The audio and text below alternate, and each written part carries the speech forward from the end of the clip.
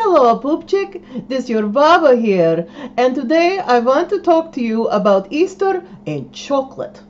You know, Easter time is wonderful time to buy chocolate for your friend and family, and Baba just loved to do this for her granddaughter Rosie when she is little. Maybe you read about Rosie in my children's book, Rosie's Rescue, and this story also involves how Baba learned serious skill during Stalinist purge in Ukraine, and she find it very hard to let go of some habit like living. Okay, so Baba take little Rosie by her hand. You know, she 4 or 5 years old, and she want major chocolate zayats, chocolate rabbit. Because she already have a rabbit in house, and you know, she is very gentle child, and she play games with rabbit. But of course, Baba do all the cleaning. Oi, oi, oi! Please do not get your child live rabbit for Easter. They is not toy. They don't sit in corner. They make so much mess and so much cleanup. And you think your child going to clean litter box every day? You up from your rocker. Please get chocolate or toy, not rabbit. So anyway, Baba take a little Rosie to drugstore.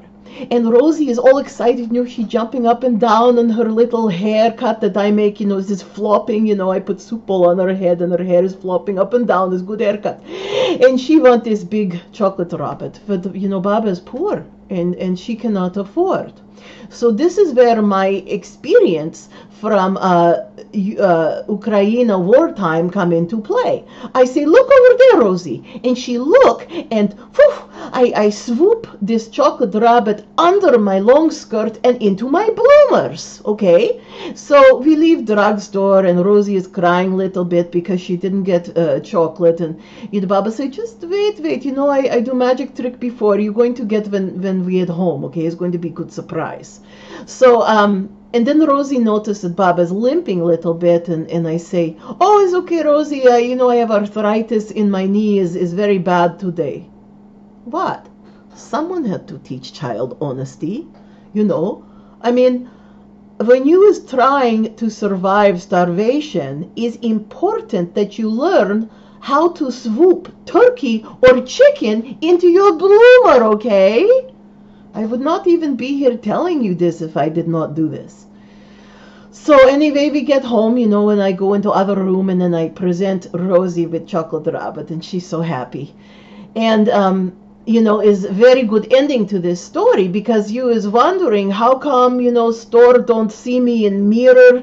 Back then, of course, was no stupid security camera. And how, you know, but, and report to police. But you know, this is wonderful thing about multicultural community, and in Winnipeg is wonderful for this. This drugstore was owned by Jewish family who know all about what can happen to your mind when you have to survive a Stalinist purge. And they do not confront Baba. They just quietly send bill to my children that they pay at end of month, and nobody say nothing because nobody want to embarrass old Baba, who is having a war flashback. You know, now they call PTSD, of course. And so this is what happened. And you know, Baba's so glad this happened in Winnipeg, because in BC they would probably hold her hostage to be drug mule. Okay, so Baba also want to tell you about special chocolate recipe in her book, Baba's Kitchen, Ukrainian soul food, right here.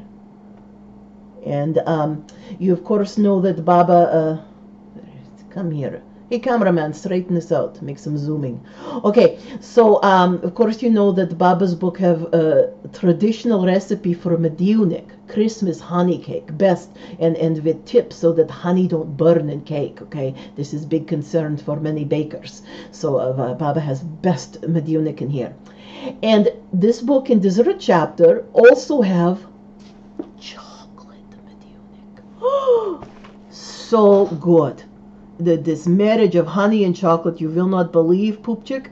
And you know, when you take this dessert to your potluck or have party, you know, at holiday, I promise you will be only person who do this. Of course, you and other people are making Paska and Babka, which is very important sacred bread at this time, but you'll be only one with chocolate medionik.